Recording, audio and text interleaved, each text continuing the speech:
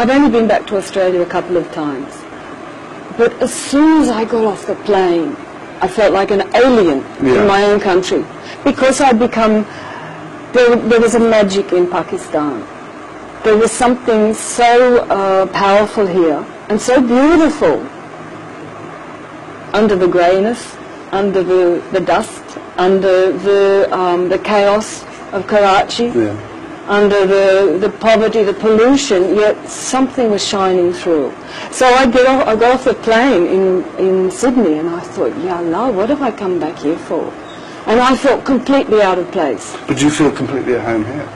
I feel a lot more at home here now than I did in Australia, than I do when I go back to Australia. But do you think people here totally accept you now? I think they do. I'm a Muslim. Yeah, I mean, that would help. That helps so much. So do you think that if I were to live here permanently, converting to Islam is something that one has to do to become fully accepted? I think you don't even think like that. I think becoming a Muslim is between you and Allah subhanahu wa ta'ala. It's not a matter of becoming a Muslim to fit in. Right.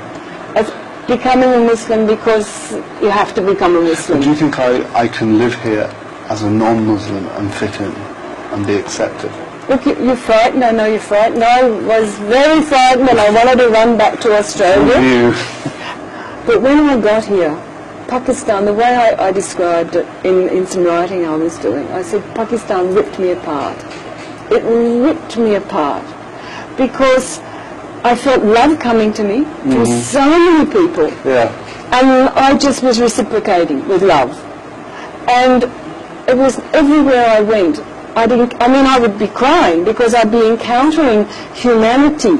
Humanity in exalted humanity, bereft humanity, poverty-stricken, every conceivable thing, every conceivable type of person.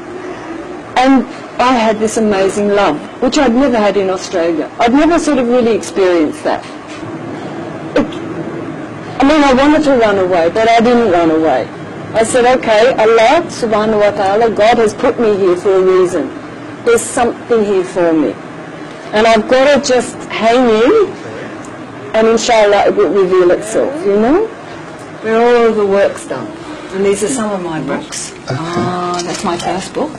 And The Sky Is Not the Limit. And I present you with a copy. Thank you very much. Book. Now this is my third book, but it's too heavy for you at the moment. It's a very heavy book on Sufism. When you've absorbed this and you've got all your spiritual nourishment from that, then I might... I'll move on to move on to this, okay? Shalom. Okay. With Sufism, the knowledge that you're looking for is not going to be found in the books. It's going to be found in your heart. But I'm not doubting you at all. And you seem very content, and you know what you're talking about is clearly coming right from the heart. I hope it goes to your heart, inshallah. Inshallah. But what about back home?